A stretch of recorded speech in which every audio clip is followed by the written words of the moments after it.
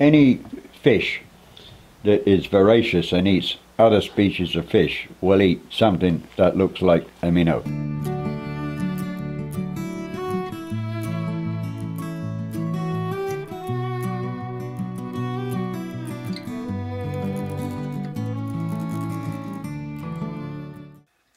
Baitfish, minnows, call them what you will, are eaten by any predatory species, and trout are that, like it or not, very predatory.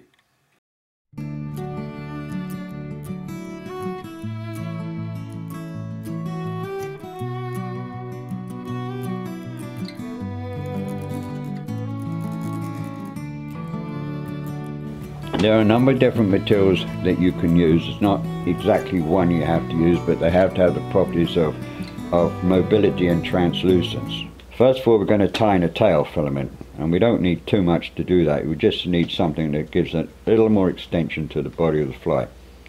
And so I'm just going to separate that like that, and assess your distance. What I mean by that is from the tying in point, how far does that extend past the bend of the hook, and you want to be somewhere around about 1/3 there.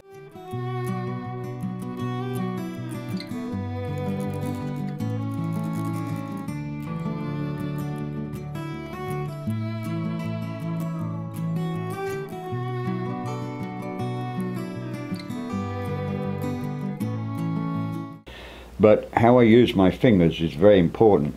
You know, a lot of times I don't use these two fingers to hold materials. I use these two because it's easier to see square what you're doing, whereas that you can't, because your thumb covers up things and you can't see, and you've got to try and hold it back. Like, that's not natural where our body was. So I'm going to set that there and leave that. Now we're going to form a little underbody. Once again, you can make that underbody with silver or pearl, or you can mix the two together. It's entirely up to you. And so what I do with that is I just take 3 or 4 strands of silver tinsel.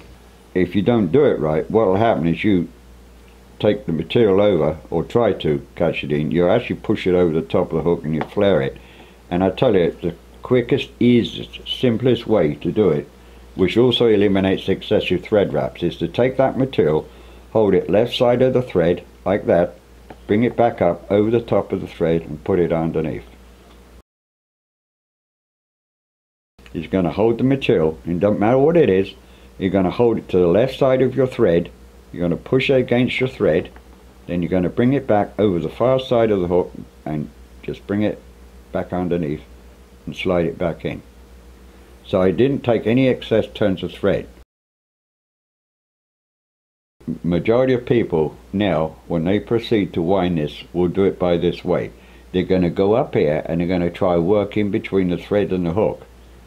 What I'm going to do is this. Watch, very simple. I'm going to take the material, I'm going to take my bobbin, and I'm going to let it rest on my little finger like that, and that will control, as I move forward, the same relative distance of the material to the thread as I move to the right. And so by doing this, you can see how far away I can easily work from the fly body without being interrupted by thread.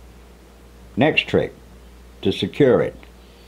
I know what most people will do. They'll drop this and they'll take this over and they'll start picking this up like that. Okay? Unnecessary. What we're going to do is this. We've brought the material to the thread. All we're going to do is transfer it over and under and back round. And by doing that, you essentially have locked it with the thread. You see that? 1, 2, 3. And you're done. And it's a very neat way to do it. And you eliminate excess wraps of thread. Now we're going to build an underbody above and below. What I want to do is to actually build this in 2 ways. What I mean by that is I'm going to build the upper and I'm going to build the lower at the same time. And the way to do that is make sure that you have the material that is equal in length, so when it's tied in it forms back the body of the fly. Okay? Alright, so you selected a bunch of material. You don't want too much, but you don't want not enough. You still want to keep a nice, fairly slim, translucent profile to the fly body. So you just very gently just kind of tease this out. Roughly speaking, the same length as the tail of the fly.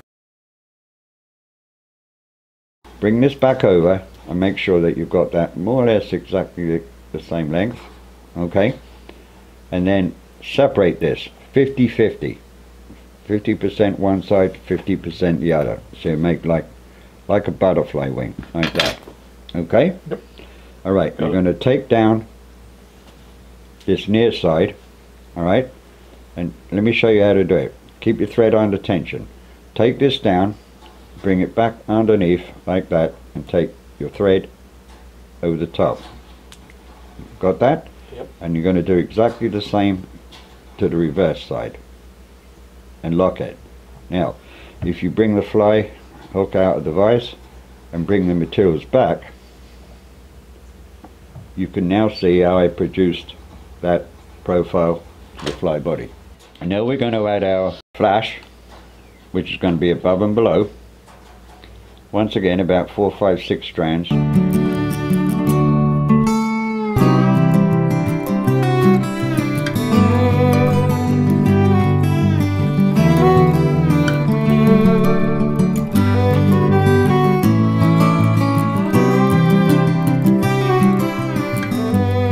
And I'll show you a really neat way to incorporate tinsel into a fly body.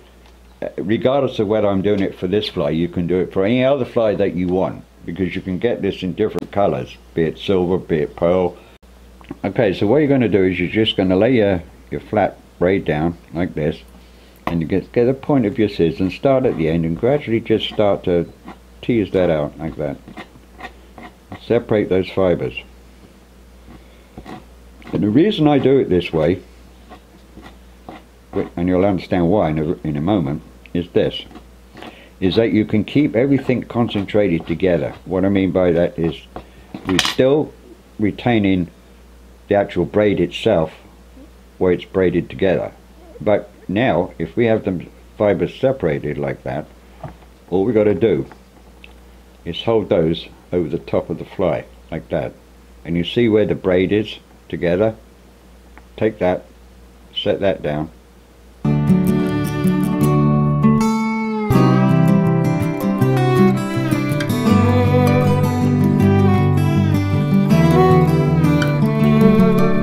obviously you want 2 hackles that are identical. You're going to put one on top of the other like that, and what we're then going to do is offer them up to the side of the fly to make sure we know exactly the correct length. So from the tying in point, you want those hackles to extend the entire length of the body.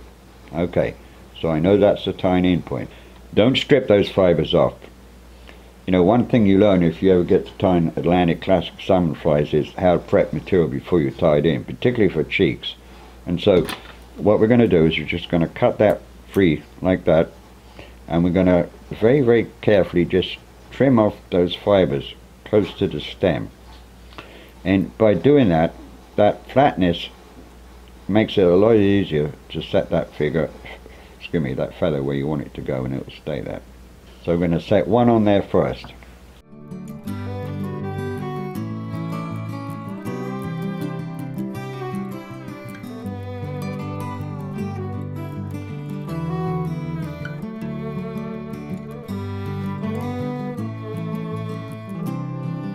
Once you've got them exactly where you want them to be, then take hold of them, don't move them. Now start to crank some tension on your thread and bring your thread forward like that. And what you'll do is, of course, you'll crimp down the stems of the hackle. So essentially you've tied your fly now, and there's only what I call the finishing parts to do. So we're going to finish off and build the head.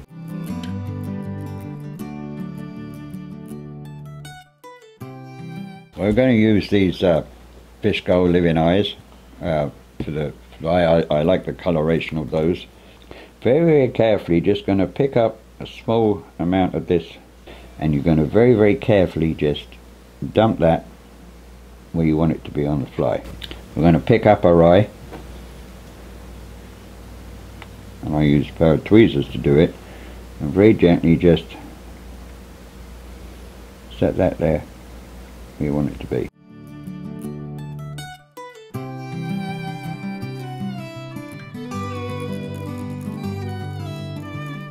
And then you're going to reverse the fly. Make sure you've got that where you want it.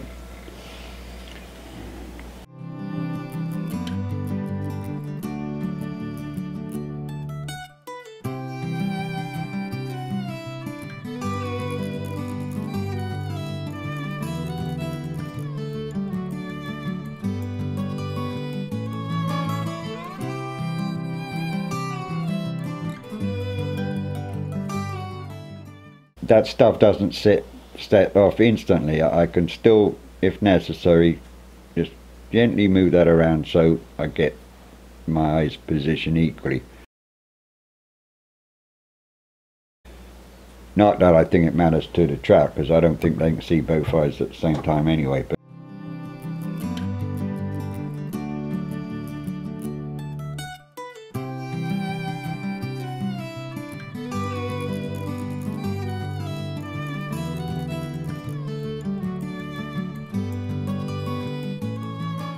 But in any event, nowadays of course we've got all these UV products out there, and you can do this, that and the other with it, and it don't take 2 seconds to set it off, which certainly has got some advantages. So in any event, what you're going to do is you're going to get some of that, you're going to hold back the body of your fly like this, and very gently just coat that over the head. Don't go too far back, because if you do, you'll damage the movement of the fly. All you want is just, roughly speaking, over the eyes, back there, like that. Just enough, and that adds a little more security to your eyes anyway. And anyway, just stop that, and that's essentially how you produce that shad bait fish manner. And of course you've got lots of different options there how you can go about tying those. They make little shoals, and you can include more material in or less material.